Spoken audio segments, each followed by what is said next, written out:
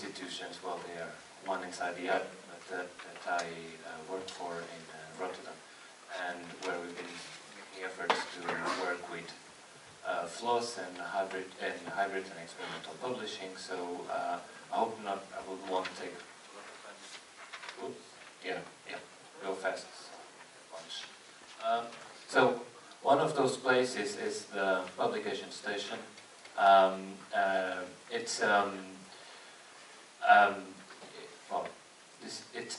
It started initially many years ago inside, well, the microphone.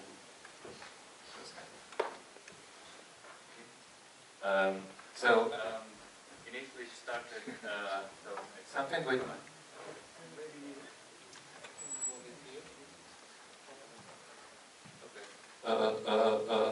antenna.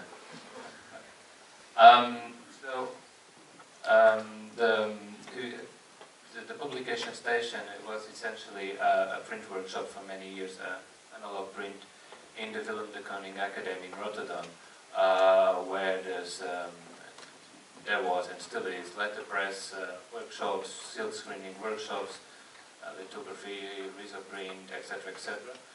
And in the last 2 years, there was an intention to move more towards electronic and digital publishing. This is an image of our wiki. It's a bit of a cumbersome address, but we can quickly go there.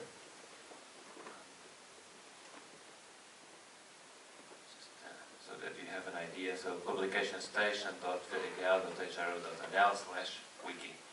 And try to type that in this amount of time and get the price. And essentially, we've been building we have the analog printing workshop resources, also building the electronic publishing resources, so wiki, our own server, and recently there's a device lab, which is a place with many e-readers and smartphones where students and tutors can test out publications in all forms and formats, etc.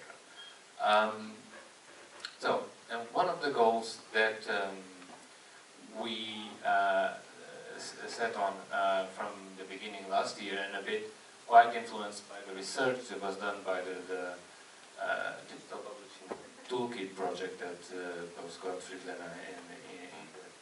mentioned, and so you see the familiarity of the icons. Oh, this is a bit, it's not expecting to be this small, but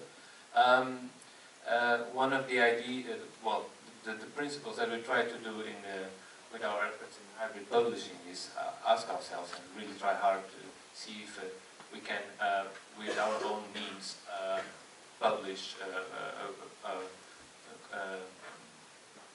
across different formats. And it should be done quite cheaply and without much fuss and without hiring external companies and outsourcing the work. And essentially the ideas that was mentioned by them before, that there's these multiple formats that derive from one single process and one single source. One of the interesting things about that is the connection between source and output that should be in both directions. It should circulate in both directions. So what happens is that ideally this should foster a dialogue between content creation process and design processes, so that one and the other can talk to each other rather than graphic designers waited for the content to be finished so that they can start producing what will become the book. And another interesting thing, I'm really sorry for the bad resolution, but maybe I'll try to give you the slides in some other format.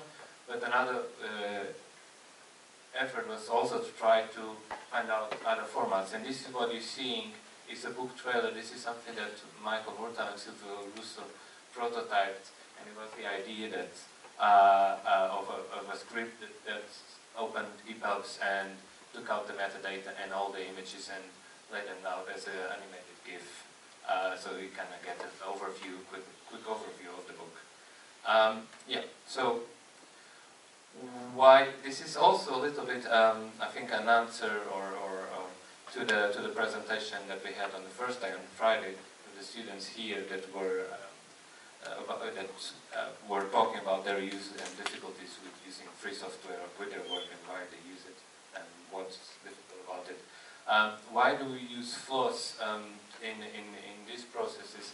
Is mainly because these the tools are really the tools that we're using are really doing stuff that I don't see proprietary software being able to do or even interested. So, for example, Pandoc that does markup conversion, WYSIPRINT that is quite an interesting layout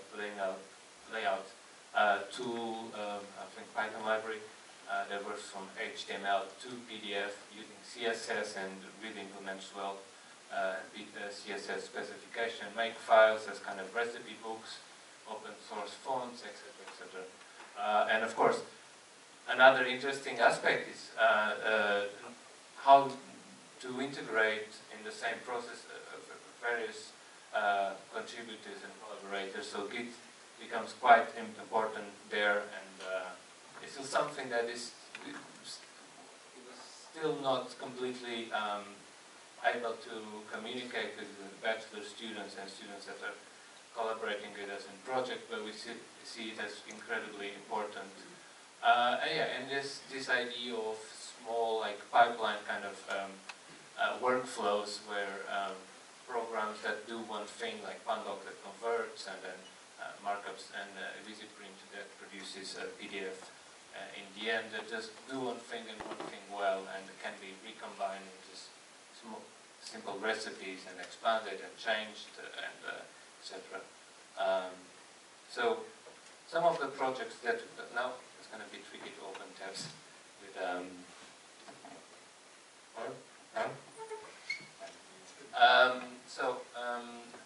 one of the projects that we work on is and still working on. It's an online magazine about social design, and we decided to work with a wiki as a thank you.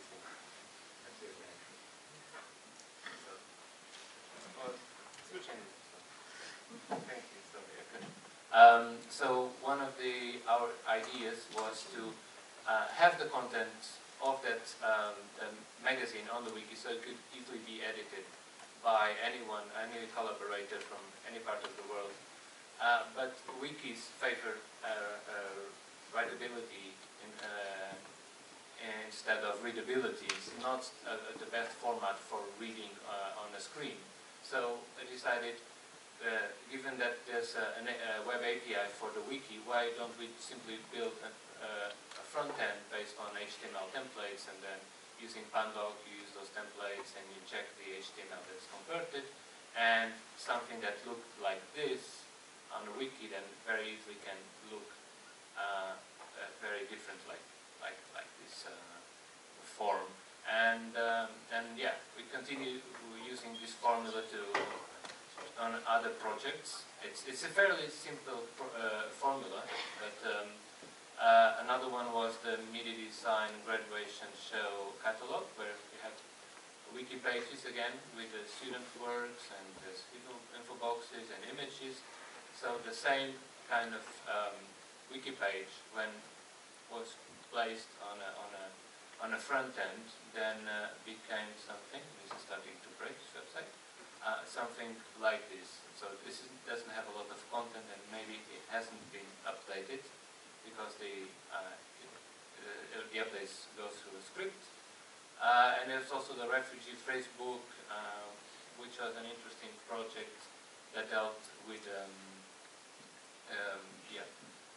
essential phrases for refugees, and it was translated from many languages, and see how we could put this on a print publication and work with students in doing so, which was quite interesting challenge, especially working with fonts in other alphabets and non-Latin alphabets, the device lab, etc.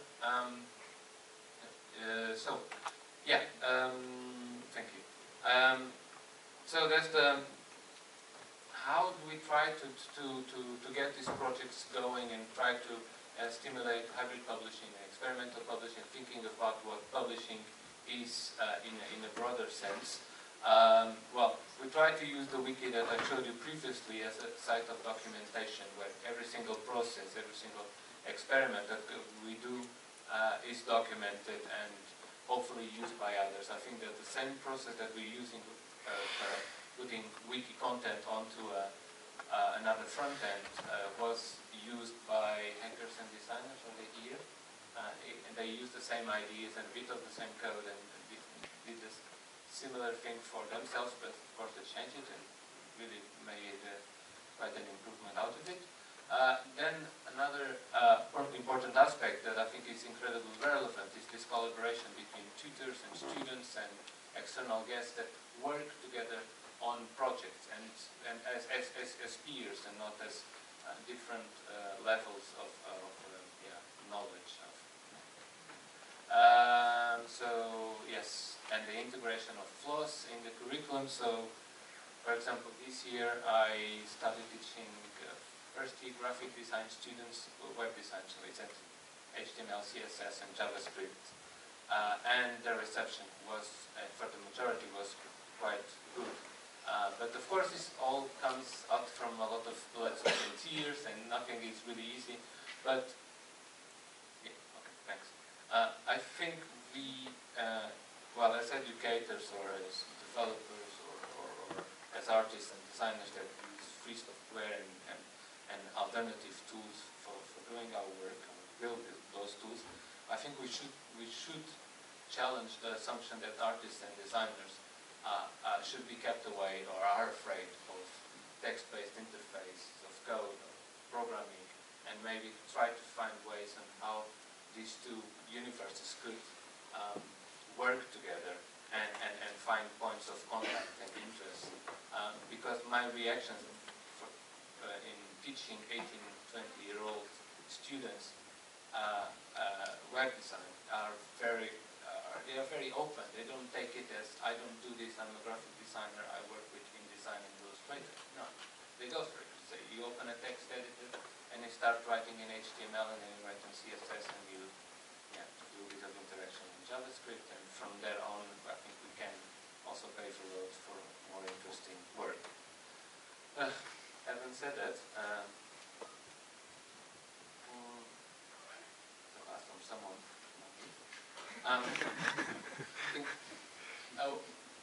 Just move slightly. So this in the same city that the Pittsburgh Institute, which is the postgrad institute inside the Film Economic Academy, is next year in 2016 starting a new program called Experimental Publishing. And I invite you all to visit a bit of gymnastics, to visit our website where we are building the curriculum and developing what will be the program next year. But of course this program doesn't come out of nothing, and having so many people here that either were part of what was once network media, and I'll go back to the chronology, and suddenly at some point became media design and experimental publishing.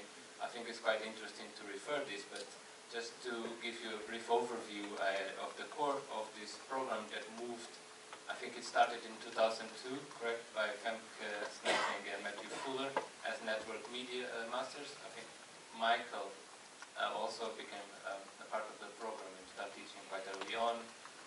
At some point, Florian Kramer continued the program, and in 2012 it merged with another program called MSpace and became media design, and more recently now we're having experimental publishing. And what will be experimental publishing?